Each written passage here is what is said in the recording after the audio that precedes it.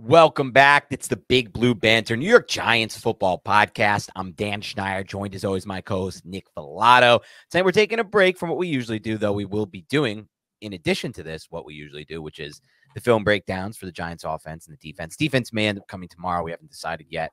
It's a timing constraint issue. We'll see what happens there. But we also wanted to get in some reaction to the Joe Schoen press conference from today, the bye-week press conference, as well as Brian Daboll, who spoke a little bit more, I would say, forthcoming in his press conference than he usually does. Gave a little bit more information, a lot more information than he typically usually does in these press conferences. Maybe that's also because he felt like it's time on the bye week. Bye week is a little break in the action for the Giants and a way to reassess where they're at.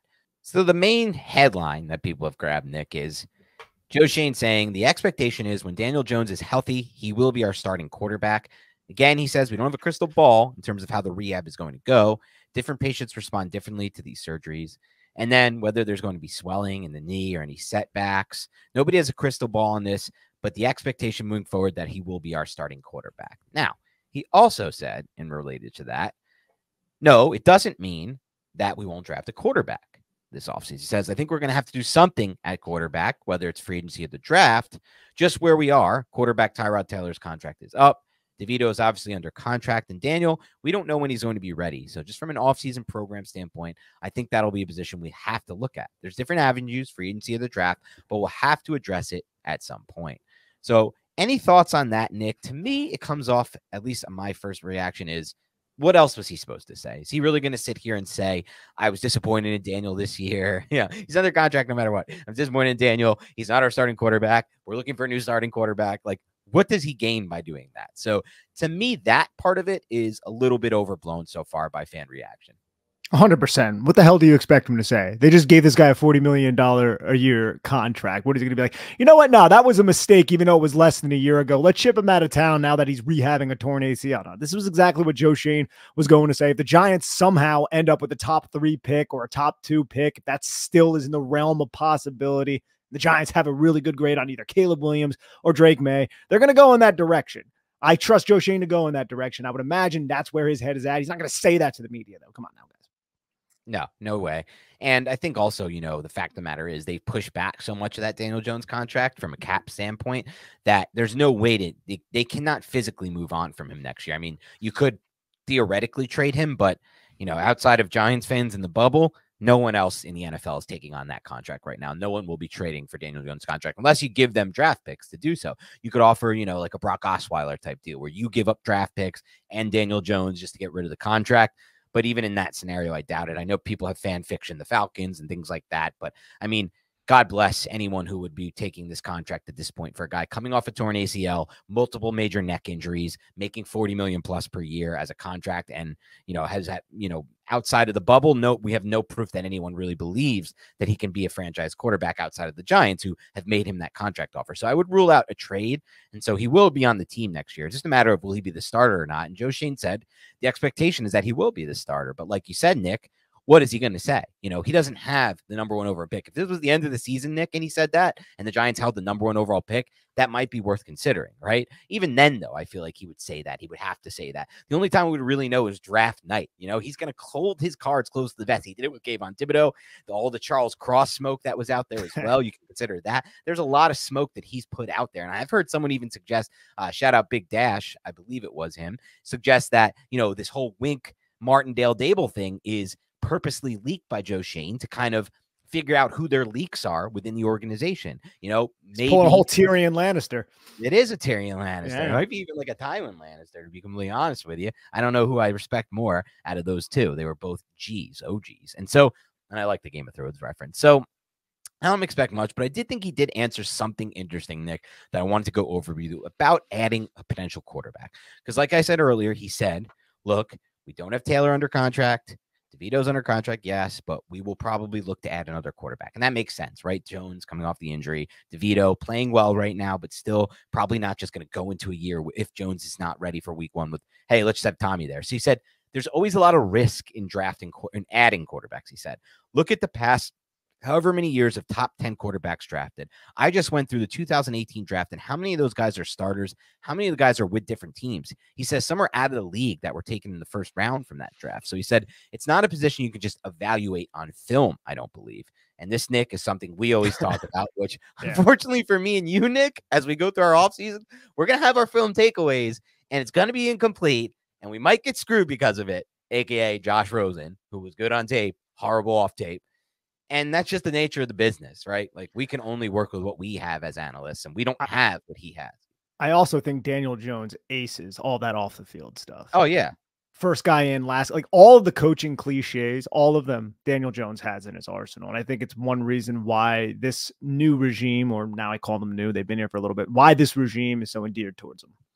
Yeah, and there's also proof of that based on what Joe Schoen has said in the past and what he said today, which I'll get to in a moment, just to, call back what Nick just said. But he said there's always risk, and he talked about that 2018 draft, somewhere out of the league. He said it's not a position you can just evaluate on tape. I don't believe. He said you got to get with these kids. You got to meet with them. You got to get around them. You got to put them on the board. Everyone always talks about this, put them on the board. Nick and I will never be able to put any of these quarterback prospects on the board. So we are kind of screwed. Damn shame. It is, because it would be a lot of fun to see what these guys can do. And just for those who don't know, because we've referenced in the past, when we say put them on the board, that means, put them in front of basically a whiteboard where they can, essentially, I'm sure they do this electronically nowadays. I don't really know for sure, but that's kind of like the lingo of it. And they can kind of see where they're at from a processing standpoint. Now, even in that, they still can't really evaluate, in my opinion, how they process when the bullets fly. And we'll get to a little bit more info on that as far as mental processing post-snap goes. We discussed Brian Dable's comments today on Tommy DeVito, which were interesting, but just keep that in mind. And he says, can they learn? Can they process information? You've got to talk to the people. And he says, especially in this market. That's a really interesting thing. He says, bringing a quarterback into this New York market, I mean, it's not for everybody. Not everybody can handle it, Nick. He says, but again, it could be a free agent, whatever. We're going to have to address it at some point. We have a UFA here. And then he just kind of goes on and about what we already just said about what they have already. But I thought the first part of that quote was really interesting. Nick, what are your thoughts on that? Yeah, Dan, it's nothing new. We know playing in New York is a lot different. We've seen a lot of athletes in many different sports come into the city and absolutely flounder, go into other cities like the Arizona market and flourish out there. So I would imagine any general manager of a New York team needs to get to know the mental toughness, if that's the word you want to use to phrase it, of that specific athlete coming in. It was also interesting, Dan, to see Joe Schoen asked about the the quarterbacks in this upcoming class. And he was like, oh, yeah, I've evaluated everyone, the entire class, not just the quarterback position. It's like, yeah, you just so happen to be at a bunch of UNC games. You just so happen to be at the Michigan game. You just so happen to be. And yeah, I get it. Look, he's not going to say, yeah, I'm evaluating the quarterbacks. But let's be honest here. Like, he is going to look long and hard, phrasing, into the quarterback position this year, as he should. What's going on, Big Blue Banter listeners? I'm excited for the football season for several reasons. And one of those reasons is Prize Picks, which is North America's largest independently owned daily fantasy sports platform. And it's so simple to use.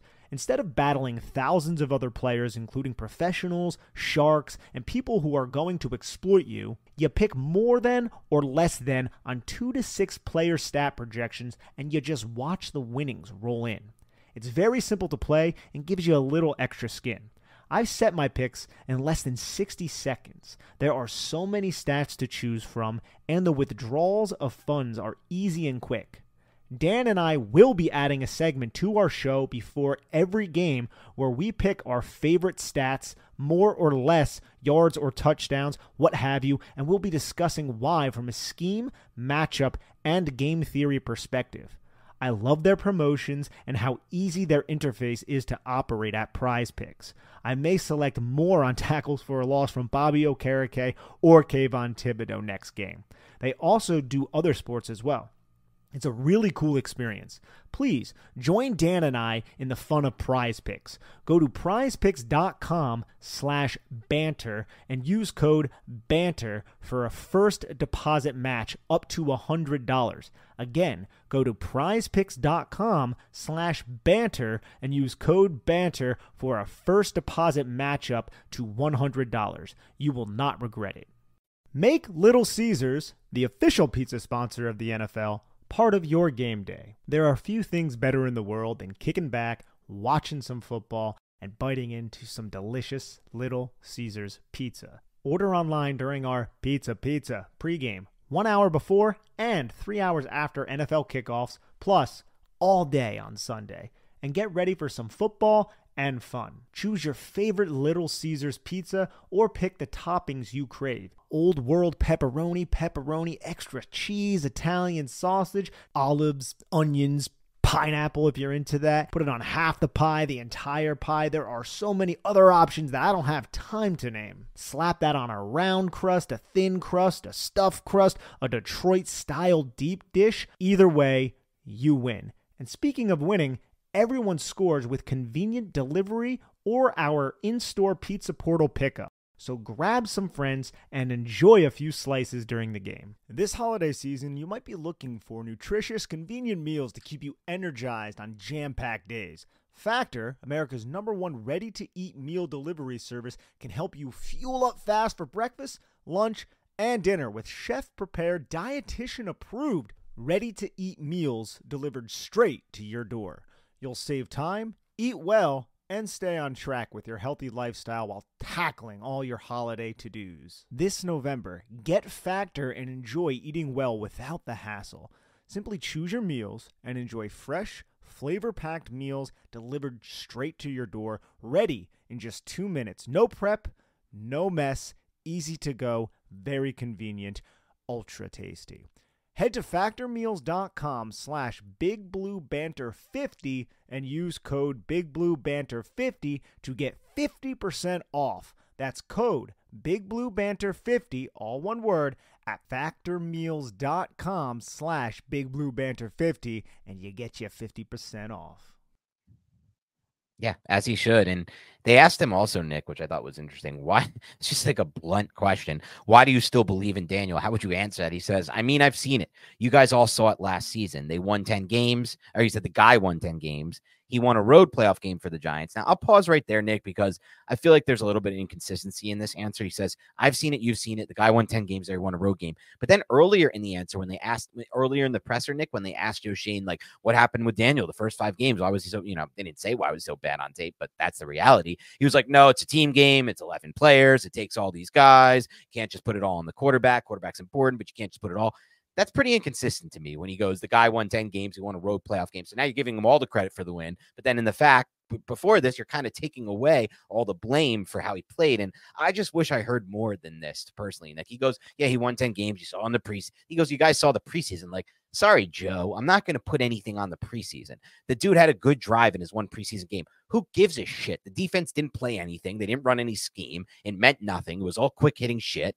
I mean, come on with that. Like that part just bothered me a little bit. He says, I think we got punched in the nose early on. We dug ourselves in a hole, blah, blah, blah. We're unable to get out of it. We're trying now, but we still believe in Daniel, the person. That part was also a little weird to me that we still believe in Daniel, the person. I just wish, Nick, I could hear a little bit though about more. I want more, Nick. Like, and this is what I put on Twitter today. It's the one part that bothered me about the presser. And it doesn't bother me to a large extent, Nick, because I know he's not going to say shit to the media. It just is what it is. But like, a great question would have been, Tommy DeVito has an 11% explosive pass rate this year. Daniel Jones had a 6% explosive pass rate. Daniel Jones was bottom in the league. Tommy DeVito was top in the league in that rate. Why is that? Why did we watch Tommy DeVito throw a whole shot against cover 2? And I basically can't remember a single time Daniel Jones has done that in 5 years. I'm sure the fact checkers will be like, he did it one time in 2020, week 13. He threw a whole shot. That shows how off you are that you'd even look to find that. Obviously, I don't mean once. I mean, can we see this 20, 25 times, not once, twice, 3 times on film in 5 years? And I'd love to ask him about Daniel Jones, the passer, Daniel Jones, the quarterback, what he puts on tape, what he puts on the field, the processing, all of the things we discussed, Dick, not just he's a leader. He won 10 games. He won a playoff game. When earlier in the presser, you tell us that it's not all his fault the first 5 games. It's not all on the quarterback. It takes 11 guys. It just doesn't, that part of it just, it's just not consistent to me a little bit. I see where you're coming from. I was not bothered by that at all. I don't know what else Joe Schoen is going to say. Everyone knows. Let me just stop. I'm not bothered by it. That's a stupid thing to say. I take that back. I was not bothered by it. I just found it a little inconsistent. Let me just say that. Okay, yeah, and I think that's fair. I'll say this, and I'm not trying to stick up for Joe Schoen per se. He knows the narrative around Daniel Jones. He knows the narrative around that contract. He has to stick up for that investment. And I think he entered that frame of those questions with that in mind, saying like, look, he has done it before. And it's not all on him that the Giants collapsed this year. And I think he has a point there. It's not all on Daniel Jones. And It's not. But it's also not all on him that they won that playoff game. I know, but he's also coming at it from, we've seen this quarterback lead us to victory before. Sure. He can do that. So that's kind of how he is delivering that message from my understanding. Sure. I don't see much wrong with that delivery from Joe Schoen. No. Yeah, it's not. I guess I let me rephrase it, Nick. It's not that I find it wrong from Schoen or even inconsistent. I want to take that back. I don't find it inconsistent. Let me take that back. It's not inconsistency from Schoen that I'm thinking about here. I just think more so it's just kind of pointless father. I'll tell you why. Jimmy Garoppolo won games with the 49ers. He took him to a conference championship game. Then he took him to a Super Bowl. Does anyone want Jimmy Garoppolo right now? No, because Jimmy Garoppolo led them to wins, but did he really lead them to wins?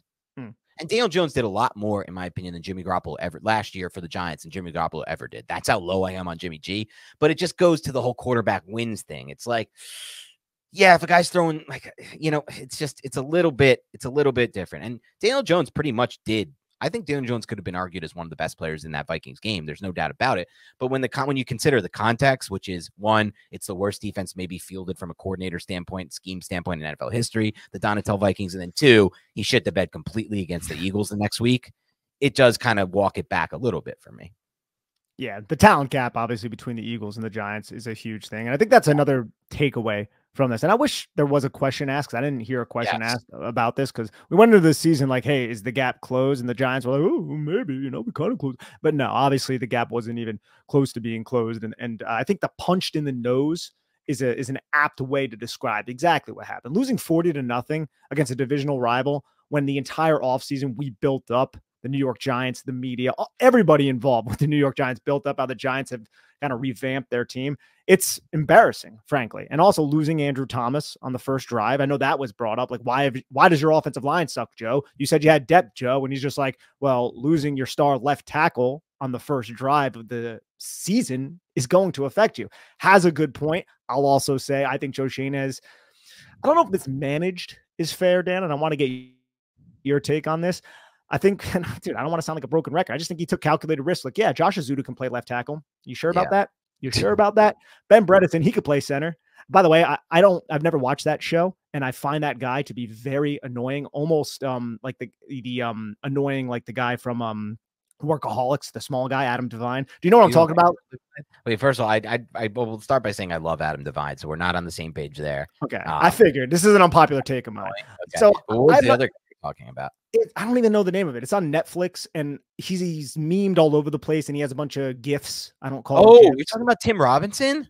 I guess. I don't know. He's annoying. He seems annoying to me. Oh no! Oh wait, the one I showed you the episodes of, and you didn't laugh? No one laughed at all, and I told you this is hit or miss comedy. Is it that one sketch comedy? I think you should leave. Remember, I showed you guys some episodes, you and Don and a couple other people. Nobody laughed. No one found it funny but me.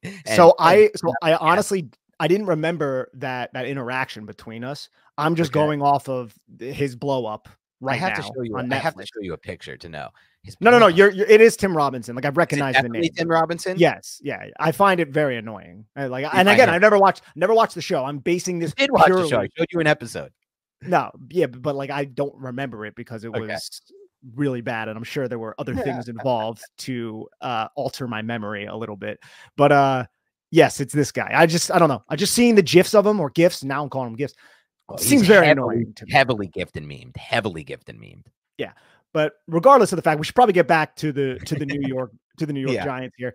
Joe Schoen did not have the proper depth along the offensive line. You took those calculated risks. You thought you had them. You did not have them, and they blew up in your face. And losing Andrew Thomas is a valid excuse as to why your offensive line sucks right now, or why it did suck when he was out. But it's not the whole story. And that's one thing that he deserves credit for. And he showed some contrition, possibly I could even say compunction, with certain roster decisions with the Eric Gray one. Someone asked a really good question about Eric Gray. It's like, hey, you put him in a position that might not have, maximized this kid's skill set. And he was like, hey, that one's on me, and then he kind of danced around it and talked. And he's like, hey, but now we have Gunnar Olszewski. He's doing pretty good. And it's like, yeah, but the one thing he brought up that was really interesting, he's like, look, we wanted to keep Jamison Crowder, or he didn't say this, but he talked about Jamison Crowder and then said, look, we already had 7 wide receivers. We can't keep 8. Who are we going to cut? And I'm sitting here thinking, Sterling Shepard. And I hate to say it, but Sterling Shepard's on this roster, and there really wasn't a role for him. He's purely here just because he is a veteran leader, which there is a lot of merit to that. But we saw throughout this season, not having a true punt returner bit the Giants in the ass. Right. And if you are saying, what's the expendable spot at the wide receiver position, there's an easy answer there. And I hate to say it, but it's 3. You're talking about Sterling Shepard, of course. Yeah. And it's something I understand for sure. And you've brought this up a bunch, Nick. I have a special place in my heart for Sterling Shepard, so it's harder for me. And I know you have that too. It's harder for me, especially, when I see that when he is on the field, I still think he's effective. I still think he runs good routes. The touchdown he had versus Vegas was filthy. You feel like you can use that somewhere. But I understand at this point why a lot of fans have turned the page, and also why it's fair to question, like, do you need that guy in your roster? Or could you use somebody who could actually be a returner or somebody who can help you in other ways? So I totally understand that.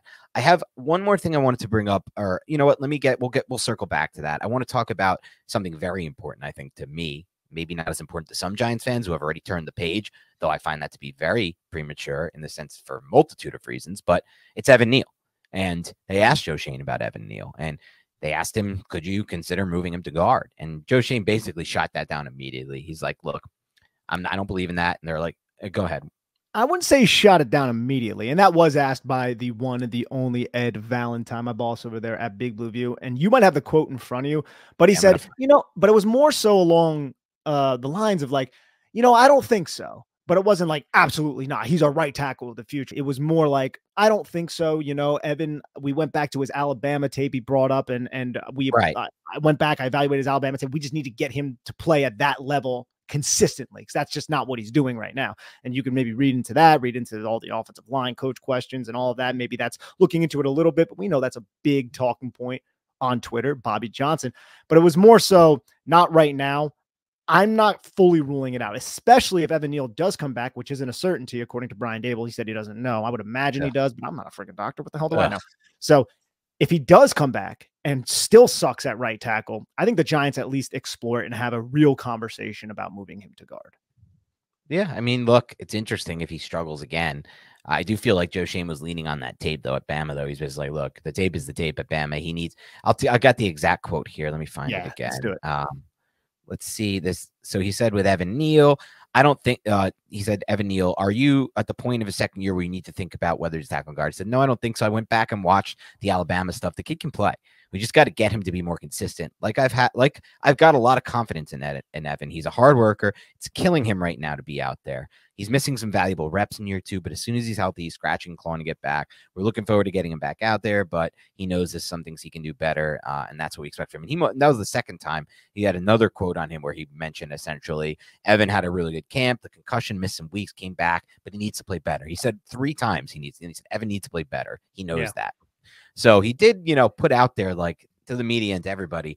I'm not just sugarcoating this. He beat around the bush with a lot of players, not with Evan Neal. He said he needs to play better. No, and I think he's spot on. I mean, what else are you going to say, though? This is a top 10 pick. Right. And he has not looked like it. And according to a lot of my buddies, I guess, who cover Carolina, Ike Ekwonu hasn't looked all that great either. Charles Cross has been good, but he's dealt with some injuries. So there are other tackles who have played well. But I watched that Alabama class. You had Abraham Lucas, who also went to Washington. You had Max Mitchell as well, who ended up going to the Jets. But I think I'm sorry? Penning wasn't in that draft, right? He was the one before, maybe Trevor Penning.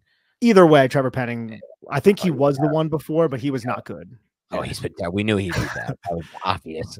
That was not a question. That was one of those like old offensive line coaches just wanted him because at the Senior Bowl he was taking he was just looks like a badass with his head on fire. It was like then you turn on the tape, you're like, what the hell? It's like, and again, like you turn on Colton Miller's tape at UCLA and you're like, what the hell? And now he's great. So I mean, it's so freaking hard to project these things. A couple things I want to bring up before we get out of here. One thing about Joe Schoen, he was asked if there's one thing that you have learned through losing, what is it? And he said, I need to have a better poker face. Now, poker references aside, because I know you're a degenerate, what did you think of that? Do you think like Joe Schoen is walking around the front office just moping and shit?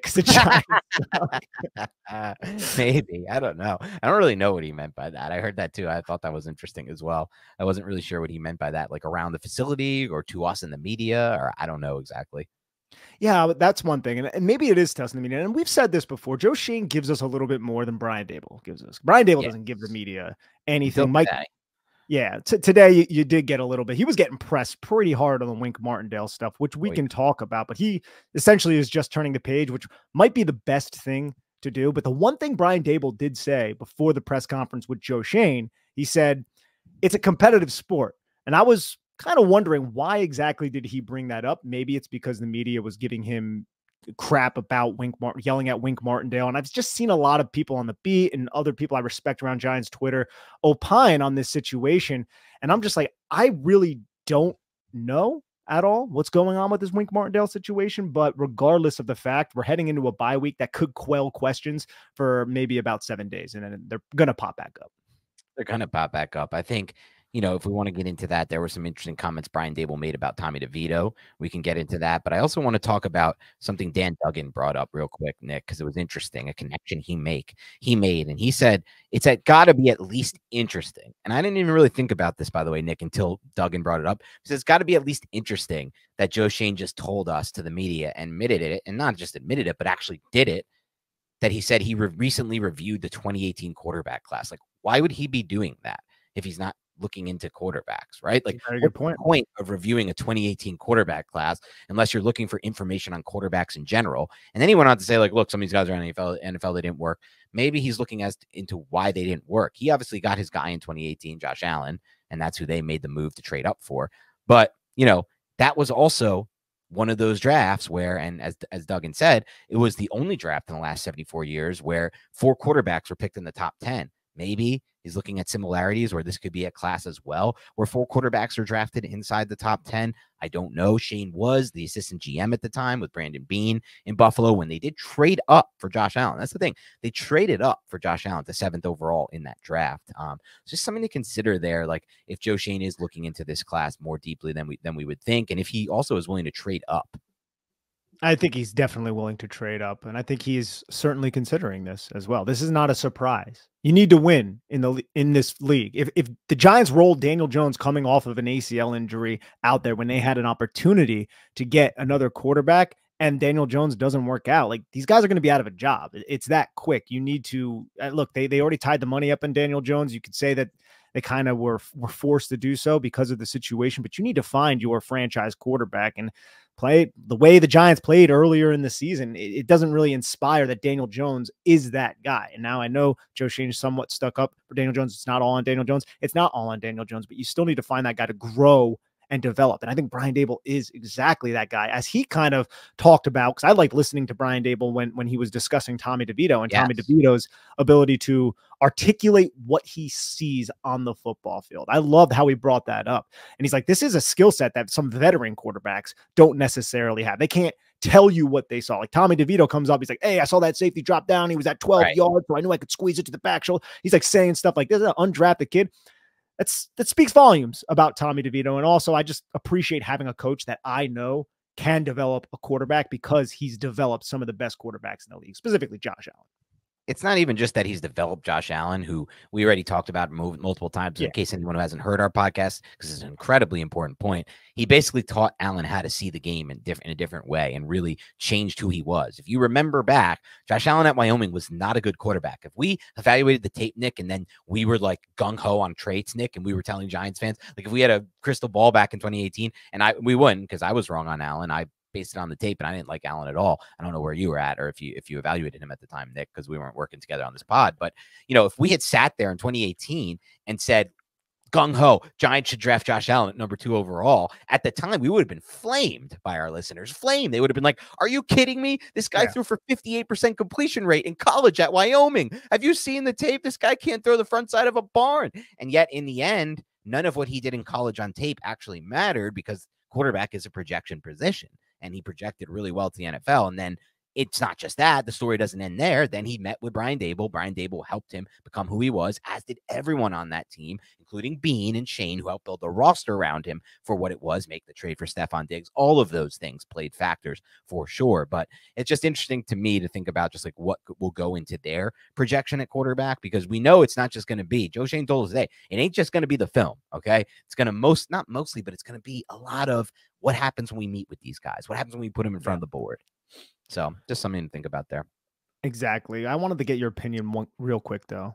And well, just on the Josh Allen front, I wasn't gung-ho about drafting Josh Allen. I watched the tape of Josh Allen. I watched that Iowa game in week 1 of his senior season, and I was like, oh my God. And then I saw him down at the Senior Bowl, and I was like, this guy is so erratic. Like, I bought into the arm strength and things, but I was like, this is a top 10 pick. I don't know. And this is one of the reasons why I evaluate, and I know you brought this up in the past, why I evaluate quarterbacks a little bit differently. Now, I didn't do a deep dive into Josh Allen. I didn't do a deep dive into Patrick Mahomes, but I acknowledged their physical gifts. And now I put more stock in those physical gifts if you have someone you trust in developing quarterbacks, which right now we do. We didn't have that with Joe Judge. And we knew that at the time. We weren't like, hey, Jason Garrett, man, he's a quarterback. No, we knew Jason Garrett sucked as a coordinator. All right. We did. And we talked about it basically since the Giants hired him. We were like, maybe he can, adapt. And he never adapted. No. He didn't adapt. But going back to Josh Allen, I would not have been gung-ho about that. But right now, if there's a prospect similar to him, like let's say Anthony Richardson last year, I remember I texted you, I think it was in like December or November. I was like, Anthony Richardson's going top 10. Yep. There's no way. Like, they were like, yeah, this guy might be like a day 3 pick. I was like, that's the stupidest thing I've ever heard in my entire the most athletic quarterback in the history of the combine with the arm talent to make a throw to every spot of the field is never going in round 3. It's just not happening anymore. And people might not have known that he was the most athletic. That was back in November, but it was just like someone of that size who can run in the manner that he did. He's definitely going to end up going. Some of the throws he made this year were phenomenal. I like Richardson. Hopefully he can heal from that shoulder injury. One thing before we get out of here, though, brother, what were your thoughts on the trading part of the Joe Schoen press conference? I felt like there were some good questions pressing Joe Schoen a little bit with some inconsistencies about how he shopped Leonard Williams and how it. And I think Joe Schoen actually did a good job defending himself. And I understood where Joe Schoen was coming, where he was like, hey, this is a human business. This isn't fantasy football. You can't just pick people up and drop them. I wanted to kind of pass it through Leonard Williams to see how he would react. But it's also, I think it was Art Stapleton. Don't quote me on that. I think it was Art who was like, but at the same time, the 2nd round pick was on the line. If Leonard just didn't want to get traded, were you not going to take the 2nd round pick? And I'm like, oh, that's good. But I want to throw that to you. And then I want to ask you about the Saquon Barkley part of this and how the Giants just didn't even take any question, what that means moving forward on Saquon Barkley. Right. Yeah. As far as both sides go, I mean, from Leonard Williams' standpoint, he basically said, from what I gathered, he said it's going to be different for each player in each situation, obviously. And he kind of beat around the bush, I feel like, and didn't give full details on, look, if Leonard had said no, what would have happened? I kind of think, Nick, he was going to trade it no matter what. In the end, Joe Schoen would have been like, nah, man, I'm not going to pass up this 2nd round pick. I mean, look at it now. I just made a tweet about this today, Nick. The Seahawks are 6-5. Geno's obviously playing hurt. He does not look like, I felt like he had no drive on his passes the other night. Watching him throw those outs, dude, it was painful to see. And they're 6-5 with games against the Eagles. I put it out on Twitter today. I'm forgetting now. It's the Eagles, the 49ers, twice, and one more, or two 49ers, and maybe one more. And Dallas, dude. Well, I think Dallas. They played 49ers, didn't they, on Thanksgiving? Yeah, they played 49ers. One more 49ers at Dallas and Eagles. I mean, they could realistically lose all 3 of those and maybe another and get to 8 or 9 losses. We could be very well looking at a top 50 pick from that trade for Leonard Williams. Just an absolute miracle in my mind, because I've seen so many, not so many, but the last Giants GM was just the total opposite in this. How many countless, I mean, every season, not how many, every single season under that GM, the Giants were shit by the midpoint, and they weren't even in real playoff contention. Don't you dare talk to me about the year the Eagles tanked. Oh, wow, 6 or 7 win division. They don't give a fuck about that. They weren't going anywhere here. Sorry for the curse. But, and Gettleman never did that. The one time he had an opportunity to, he did the opposite. He traded for a guy. And Joe Schoen, in this first opportunity to do it, did make this trade. I love Leonard Williams. He's a great player, man. But I sure as hell would be pissed right now if we had still had him on the roster at 4-8, an impending free agent, instead of that 2nd round pick that could very well now be top 50, maybe even like 44 overall. This is like legit. That's where you get like the Antoine Winfields of the world, and like difference-making players depending on the position. Wandale Robinsons. Yeah, Wando. Yeah, great. Like the George Pickens of the world. Like, this is where you can get like the uber talented players. No Wandale Robinson disrespect. No. No, I know that. But I'm just saying, like, dude, watching that game, and I can't wait to get into the All-22. This dude is blocking 290-pound dudes and like coming off of it and actually being effective, allowing Andrew Thomas to transition onto the block. I have so much respect for Wandale Robinson, and I'm excited about his future. And I think I think the Seahawks, or at least Chris Collinsworth, or it might have been Chris, I don't know, whoever did the game on Thanksgiving said that the Seahawks traded for Leonard Williams in part because of how he played against the 49ers in week 3. Right. And that would piss me off if I'm a Seahawks. It's like, yeah, that's great and everything. And I get it. You're swinging. But now that it's not working out, you look back on it and you're like, we gave up a 2nd-round pick. But I also heard that, dude. And I'm trying to remember back in my memory because it was very weird. I thought that was one of his worst games. I know Arizona was horrible. Did he bounce back right away after Arizona? He might have. Okay, so he did have that hair on fire game. Yeah, he did play much better against San Fran. It's like a kind of rebound from that weird Arizona game. And with it not working out, do you think John Schneider, the general manager of the Seattle Seahawks, is just all the time going to start developing like a New England accent and just start to shrink a little bit? Sit at his computer desk. I gotta give him credit because, like, the difference is, I like what you're saying. And John Schneider has had so many misses. Like the Jamal Adams trade was beyond pathetic.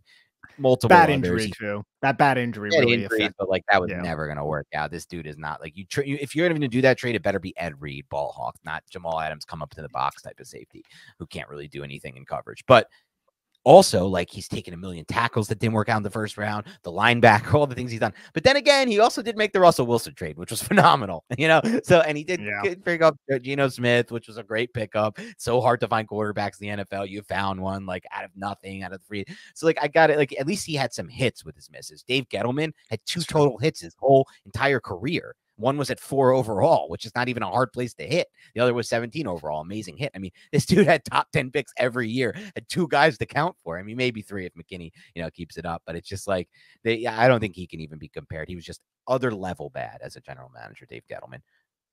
Yeah, no, I was just saying it facetiously. And I know you're not comparing. I'm just looking for an excuse to take this out one more time. I'll take my anger out one more time. One more time. Oh, yes. Okay. One last final time, my ass. Yeah, right. Yeah, right. All right. I guess we'll wait to talk about DeVito on the Film Review Podcast. If you want to hear our comments and our reaction to Brian Dable's interesting comments about DeVito, come listen to our film review. It's a fun review. I know it's a rough season, but it's a fun review. I guarantee it. Go watch last week's. It was fun. Tommy DeVito, dude, he's a gunslinger mentality type quarterback, and that makes the film a lot more fun to watch. Yeah, I will say this, Nick, and we're about to get into it, and I have like 4 examples in my notes. There were some major processing issues in this game, dude. He just missed open receivers a lot and turned them into sacks, but at least he fires downfield with no regard, which I just freaking love. He has, I think, I want to say like 5 or 6 misses. Some of them weren't necessarily on him, weren't in the progression, more breakdowns in coverage, because the Giants, and we'll get into this, the Giants use so much pre-snap motion in this game. Wan'Dale Robinson was in jet motion like the entire game, and it screwed with what the Patriots were doing defensively. It led to a couple blown coverage opportunities the Giants just couldn't seize. But the Giants, one to belly, that could have been a big one. Yeah, that's the cover 3. I love running Wan'Dale Robinson on the jet motion and then just flaring him out towards the sideline, expand the curl flat, clear out the deep third. Nobody's taking the seam. What's going on? It's excellent. Yeah. So there were a few of those. We'll get to that all. But yeah, anyway, thanks for listening. This was our reaction and takeaways from Joe Schoen's presser. Keep it locked and loaded in Big Blue Banter. You will find our offensive film breakdown and our defensive film breakdown later. Have a good night.